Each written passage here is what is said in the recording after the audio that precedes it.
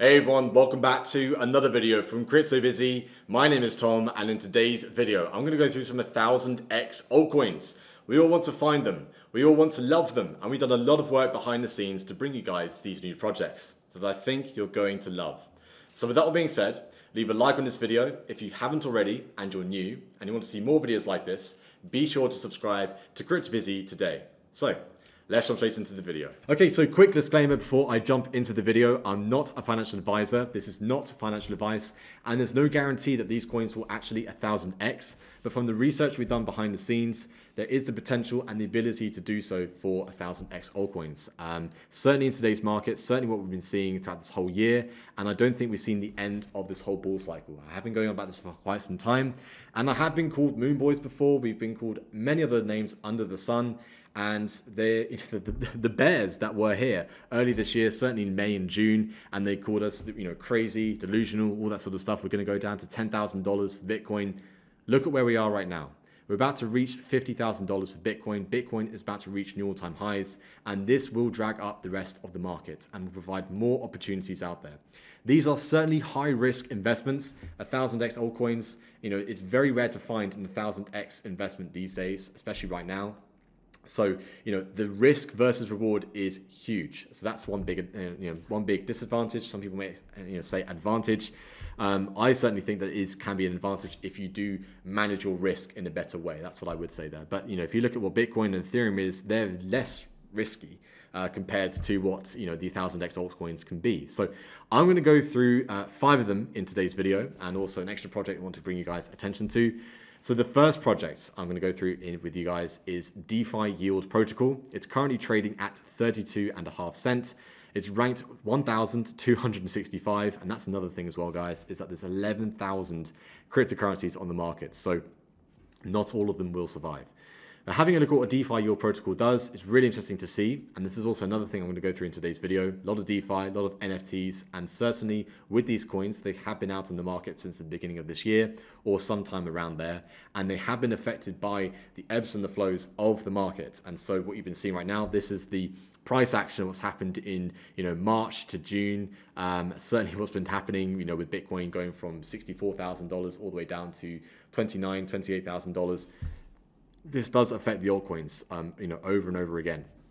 And as I said in the beginning of this video, I think there is still the bull cycle that we're in, and I still think we haven't seen the end of this bull cycle. We haven't seen the top.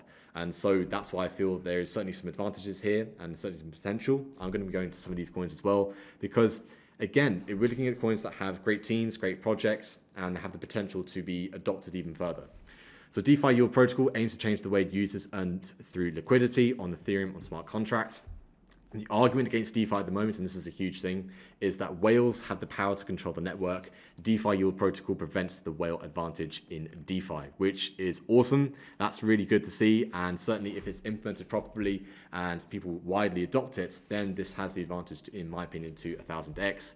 As you can see right now, it has a market cap of around $3.6 million. So if we do a quick sum right here, $3.6 million times by 1,000, that would be $3.6 billion, and me maybe saying that's a lot of money. That's it's a hefty market cap.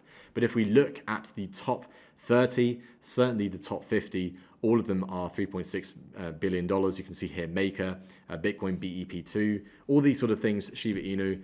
These have market caps that are $3.6 billion, so or more than that. So it has the potential to, in my opinion. This is where I come from. So we may get some comments saying, well, is that possible?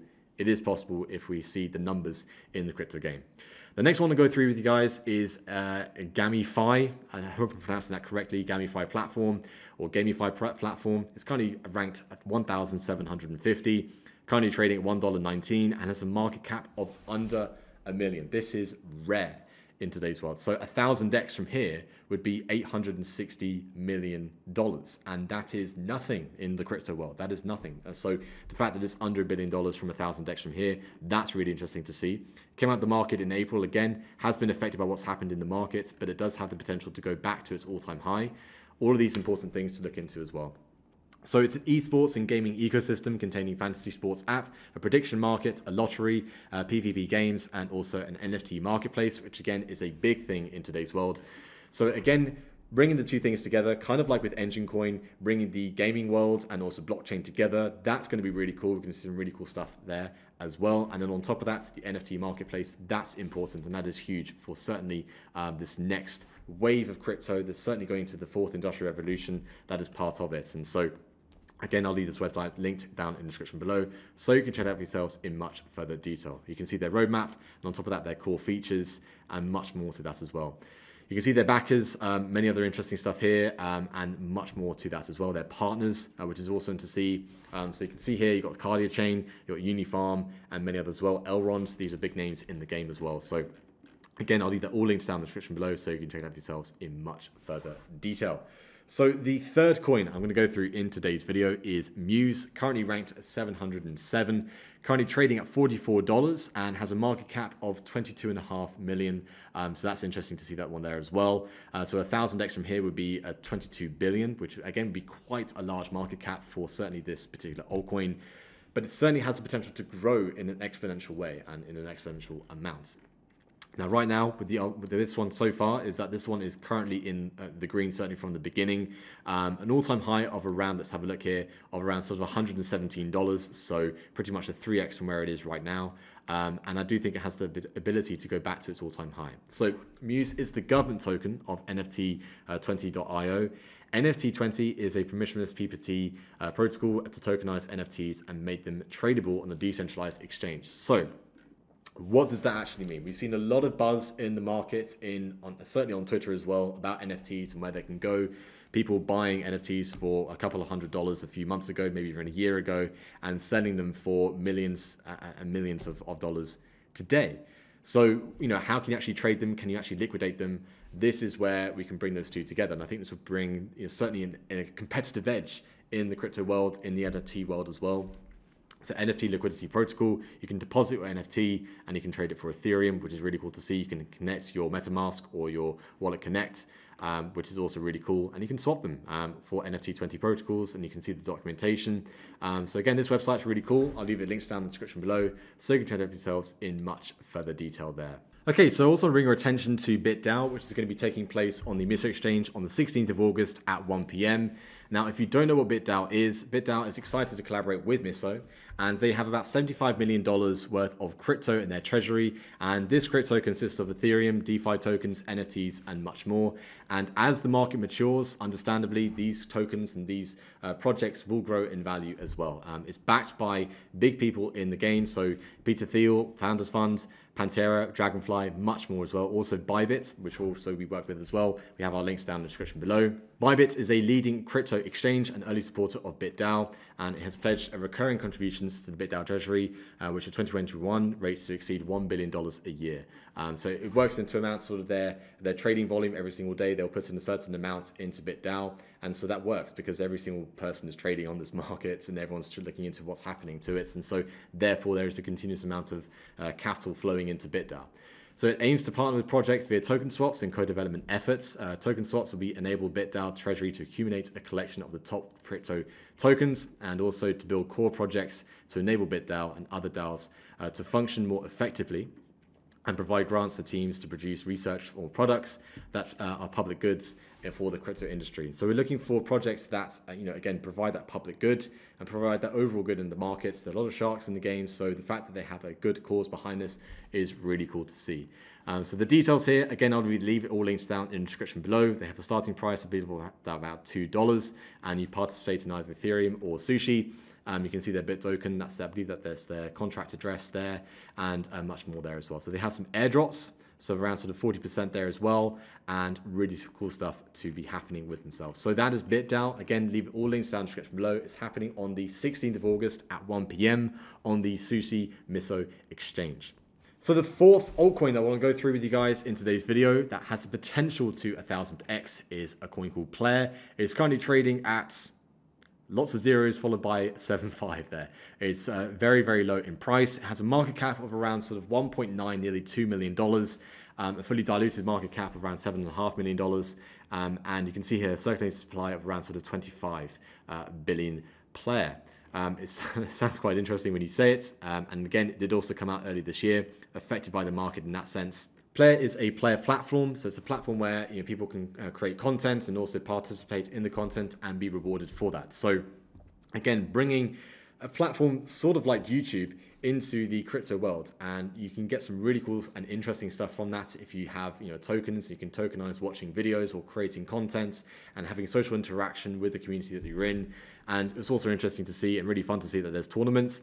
They have a strategic partner, which is VeChain, and you guys know we go on about VeChain all the time. So the fact that it also has a strategic partner, which is VeChain, which is really cool to see. And so I think if it does have the ability to implement what they need to implement and have that adoption, and this is the key word for most of these projects here in today's video, is the adoption will drive the price, and further interaction with that as well will drive the price. So that's important. These are the hurdles for the projects. But if all of that can be done and they can succeed in that sense, then these projects do have the ability to 1000x. So the fourth one is Plair. And so the final project I'm going to go through with you guys that has the ability to 1000x is Niftyx Protocol, currently trading at 19 cents, a market cap of around $10 million. And as you can probably guess by the name, it is in the NFT space. NFTs and DeFi certainly have the space in the next revolution, in certainly the next wave of crypto. And I do think there will be multi-billion-dollar a year industries for NFTs and also DeFi, individually, which is also really important because this is the next stage for crypto at the end of the day.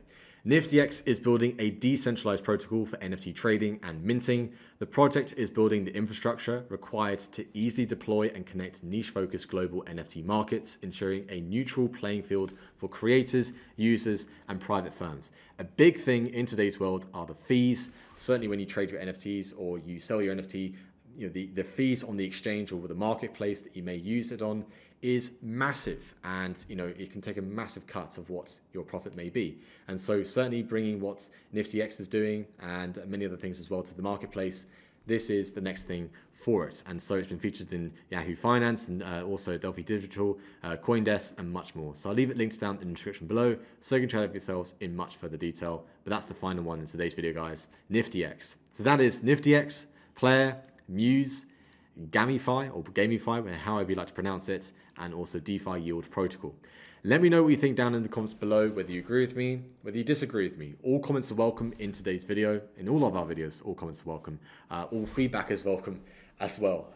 We're in our new studio, in our new office. We've got some new microphones. We're trying to figure out how to actually use them properly. I'll just show you just really quickly. You can see here right now, these are the sort of, with like an XLR connection. So if anybody knows about microphones and how to connect them properly, we've got one of these machines here that I think you can actually put them in properly. But again, very sensitive stuff. So we're currently still using these microphones here. So any help would be really helpful. And yeah, we're very much looking forward to providing the content and providing the value for you guys. And so yeah, we're very much looking forward to the content that we're going to be making for you guys in the future as well. So if you like what we're doing in today's video, leave a like if you're new and you want to see more content like this. Also be sure to subscribe to Crypto Busy today. So that's it for me in today's video, and I'll see you guys in the next one. Bye for now.